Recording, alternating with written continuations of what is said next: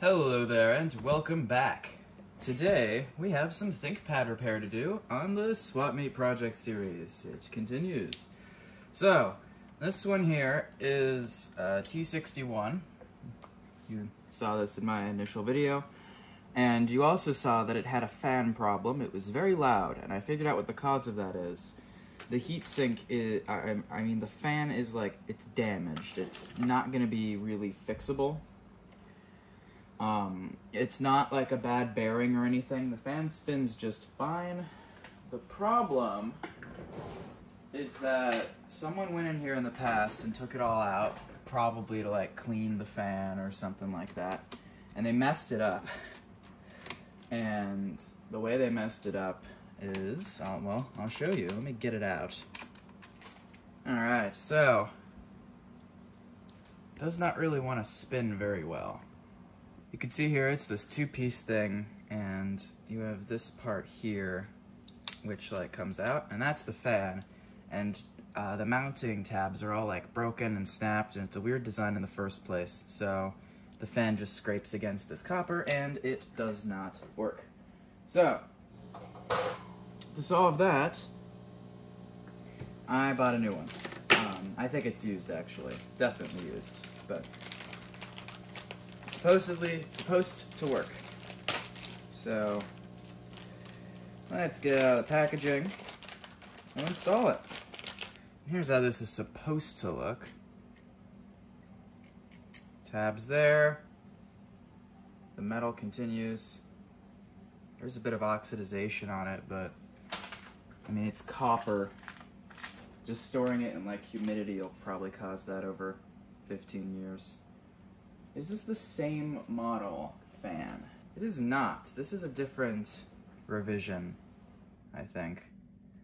And it's got more blades, and I'm not an expert on fans, but I think that's supposed to be like better. I don't know. Anyway, the other reason I suspect that someone screwed up the fan is the thermal paste looks fresher than it should, considering its age. So, yeah. And I'm also wondering what the heck this is in this slot here. Because this looks like an SSD, like an MSATA SSD, but I'm not aware of a MSATA drives being in use in 2006. I'm not sure what this is. It's Intel. It's in the shape of a MSATA SSD, but everything's used that connector, like wireless cards, but this doesn't have any antennas on it, and the Wi-Fi card is over here. This may have a little tiny 16 or maybe 32 gig SSD in it. I know some ThinkPads did, but I wasn't aware of one from this long ago having one. I thought that was a thing more in the T4X0 series. Alright, so in order to install this, we're gonna have to clean it first because there's some residual thermal paste. We'll reassemble and get this guy set up with an OS. This is going to be a dedicated Windows Vista laptop because I have plenty of laptops that are dual booted with Windows 7 and Vista, but none that are just on Vista, and this is a good enough candidate for that. I don't need another XP system or another Windows 7 system, and this is right in that spec that a dedicated Vista system makes sense. Let's clean the thermal paste. Now I want to see as well what graphics chip is on this motherboard here, because there is a chip here, and if you do not know, the T61s, they had two classes of graphics chips. They had an integrated option in the low end, and then they had NVIDIA something or others in the high end. Unfortunately, those NVIDIA something or others are very unreliable. And I can tell this is an Intel chip. It's probably just the chipset. So, that's all good. Nothing to worry about there. This does not have the unreliable NVIDIA graphics. Now, the double-edged sword of that is, that probably means this isn't a very high-end spec, which probably means it doesn't have a high-res screen in it, which is a bit of a shame because I do like myself a nice high-end screen, and I don't love 1280 by 800, which is the base option for one of these. This chip here, 2.2 gigahertz. It's going to be a Core 2 Duo. There's a bit of thermal paste left around the chip, but all that matters is that the die is clean. And it is. The fan itself looks really clean. And even if it wasn't, Lord knows I'm not going to mess with those awful mounting tabs because I do not want to break another heatsink that took a week to ship and cost me 20 bucks. Arctic MX5. Perhaps a little overkill, but who cares? Once this tube is empty, I'll get MX6. They just came out with that and it's replaced MX5. It's a pretty big die. I want to make sure I have enough. This one's even bigger. Hopefully that's good. Even though people say if you show thermal paste application, you'll get a bunch of comments about how you use too much or too little. I've never gotten any of those, so give me my first one. Tell me I did it all wrong, please. By all means, I'm asking you to.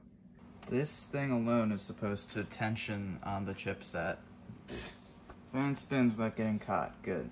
The old one did not. My God, getting this thing back together, I hate working on these ThinkPads. They are, at least this T6X series, horrible.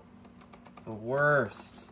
The hinge on this one's also incredibly stiff, like break the plastic. I'm worried that that's gonna happen levels of stiff. And like, my God, just everything just does not fit together well on these. I don't know why these have such a good reputation for being well built. It does not feel that way from working on them. I'm sure they're durable, but yeah. What's all this with the Intel management engine having to do this whole thing every time it starts? Come on. It's probably something to do with the fingerprint reader that this has. Alright, I have a flash drive plugged in. We're seeing if it's going to boot off that. Is it just trying to boot off the SSD that I put in here? Because yeah, I put a 120 gig SSD. Let's tell it to boot off of this. It really has to do this every time.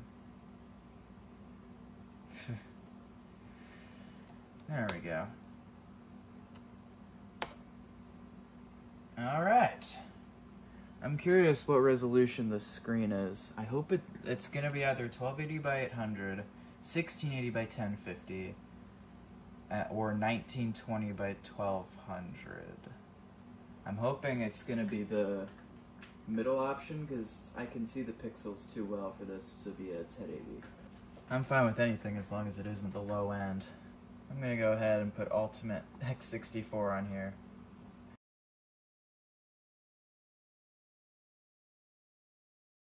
Is it really gonna make me take this SSD out and completely initialize it on a different computer? Seriously. Oh my God. Okay, I'll be back once this is installed. Alright, let's see the screen resolution. I'm booting a Linux live USB because I need to format the drive as MBR. And this is gonna tell me what the screen resolution is. Hey, 1680 by 1050. That is awesome. Awesome. Alrighty.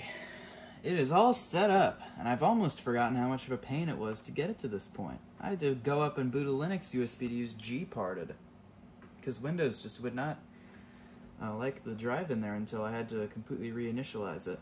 Anyway, here we go. Vista Ultimate. I need to activate it. I'll do that. 3 gigs RAM. I thought I had 2, so that's better than I thought. Yep, 2.2 gigahertz. I haven't done the useless experience index yet. One cool thing though is that this ThinkPad actually has the optional fingerprint reader, and I went ahead and set it up. And I like how it pretty well integrates with the Vista UI instead of doing its own thing, and it works. In fact, it works a lot more consistently than the HP one that I used years ago on an HP laptop that I have not been able to set up since because I have not been able to find the right software again ever since I wiped the drive. I've looked far and wide to see if I can try to find it, but I can't. So I had a very similar thing where it integrated in. Let me see if I just swipe my finger. Yeah, it's not the same one, because on the other one, on the HP, whenever I would touch the fingerprint reader, it would pop up a little thing up here that said, like, do you need to set up an option or whatever? Anyway, so far this one works a lot more reliably than that one did. Yeah, all set up, working. There's a few unknown devices left. Yeah, just a couple, you know, but I've gotten all the important ones. So, yeah, biometric. Windows supported it out of the gate.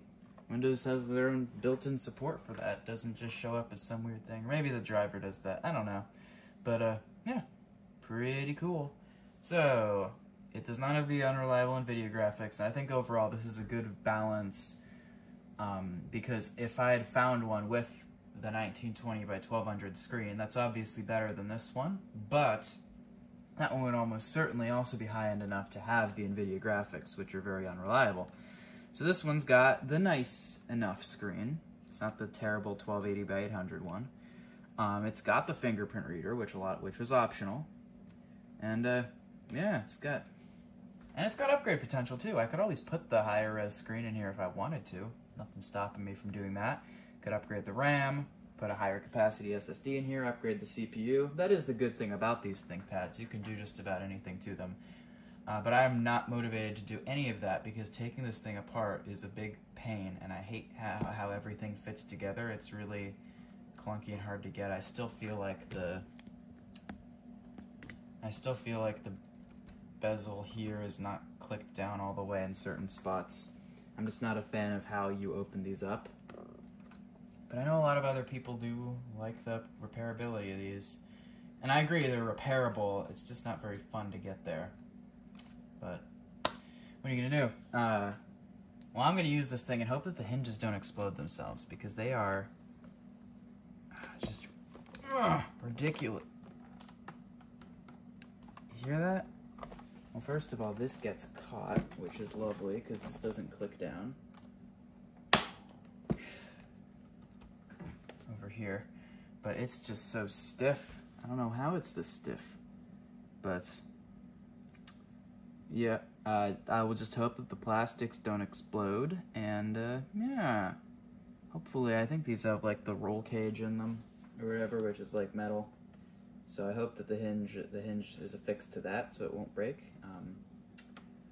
Guess we'll see, but yeah. Nice to have this one set up and successful, and I paid, I think, $5 for it, so I can't really complain about a stiff hinge and some other issues, because I did get a reasonably high-end one, which is nice. So yeah, with that, I'll see you next time. Have a good day, and yeah, thanks for watching.